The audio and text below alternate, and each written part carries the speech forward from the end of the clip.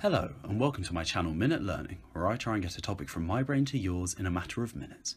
If you enjoy my content, then please like, comment and subscribe, as it really helps me out. Thank you. Welcome to a new series on my channel called Craziest Crimes in History, where I take the most inventive, audacious and impressive crimes and tell you how they were done. For the first episode, we are looking at Anthony Curcio, responsible for the infamous 2008 Brinks robbery. Before we take a look at the robbery itself, let's take a look into Curcio's past and what pushed him to commit the crime. Curcio, whilst at the University of Idaho, played football and looked to have a promising career in the sport until he injured his anterior cruciate ligament in training and had to go to hospital. This was where he was prescribed Vicodin, a powerfully addictive painkiller.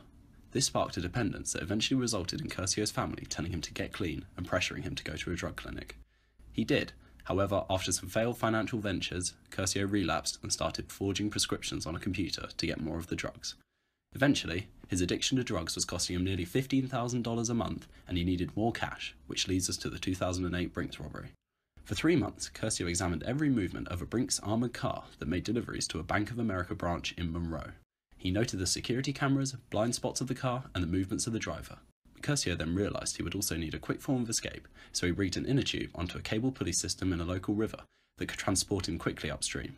The icing on the criminal cake, however, was Curcio's idea of using decoys to distract the police.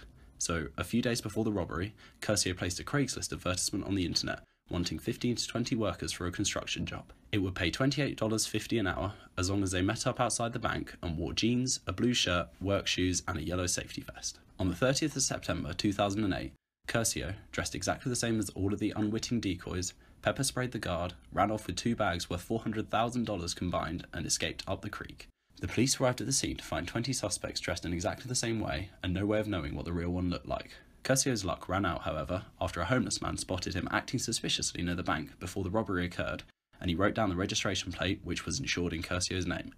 The police eventually arrested him after DNA evidence was found in the scene and it matched his. He was sentenced to 72 months in prison, but is now living a life free of crime and does public speaking warning against the dangers of drugs. He has also written a book about his life called Heist and High, so a positive end to a very crazy crime. Thank you for watching. Comment down below what you think of Curcio's crime and I'll see you in the next video.